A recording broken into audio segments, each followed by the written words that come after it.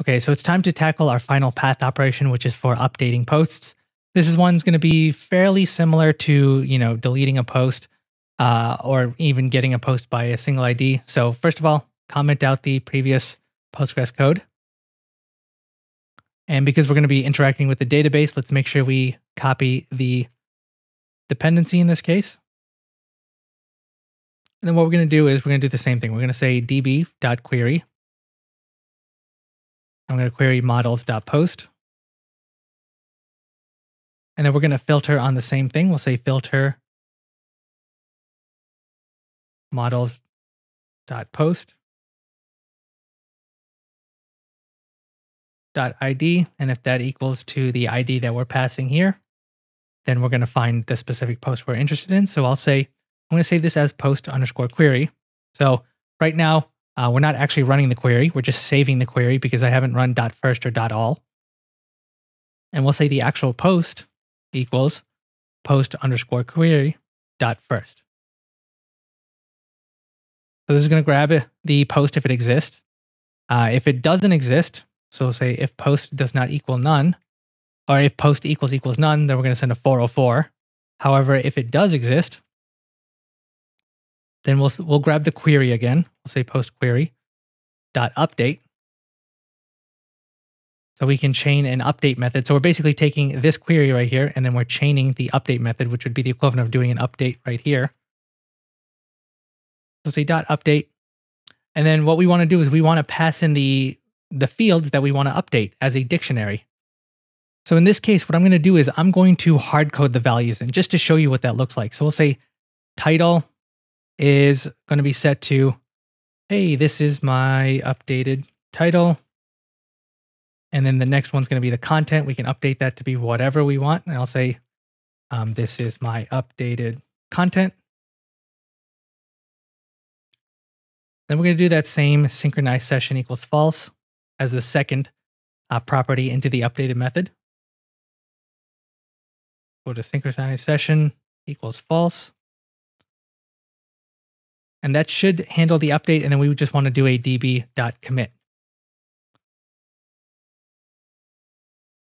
And right now, this updated post doesn't exist anymore. So we're just going to return successful or something. Doesn't matter. We're going to change this a little bit later on.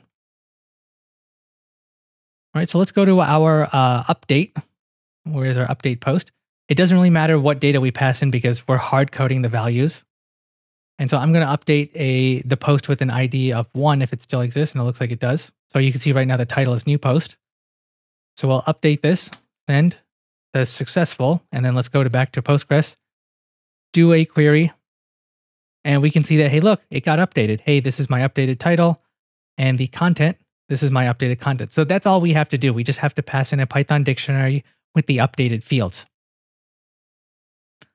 And so instead of passing in a Python dictionary, right, we can pass in our post schema, right? So that's going to have all of the updated fields, and we can just say post.dict. That's going to return a Python dictionary. So that should be exactly what we're looking for. And then finally, when it comes to returning data, what we're going to do is we're going to run another query. So we're going to say post_query. So we're going to grab this exact query object right here. And then we're just going to get the updated post. So we just grab the first one with that specific ID, and then it should return that. So hopefully you guys understand. And I'm just going to quickly recap exactly what we did. We set up a query to find the post with a specific ID.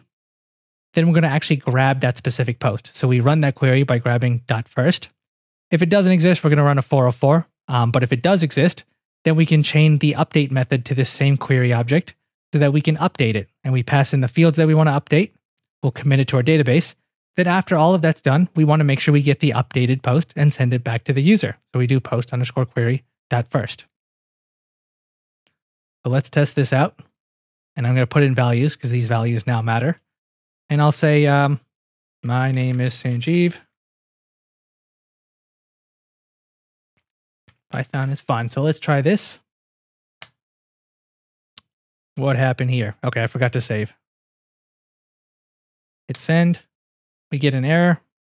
And I realize we have a little bit of an issue. So the schema that we get, where we extract all of the body fields, is named post, but then we also save this as post as well. And so this leads to issues because they're both named the same thing. And so I'm trying to convert this to a dictionary, which only works on the Pydantic model. It does not work on our Sqlalchemy model. So we're going to have to rename these. I'm going to name this updated underscore post. And then here, this is going to be updated underscore post. Now let's try that again. Seems to work. Let's check our database though. And we can see that it was successfully updated. And then let's try to update something that doesn't exist. And we get a 404. Perfect.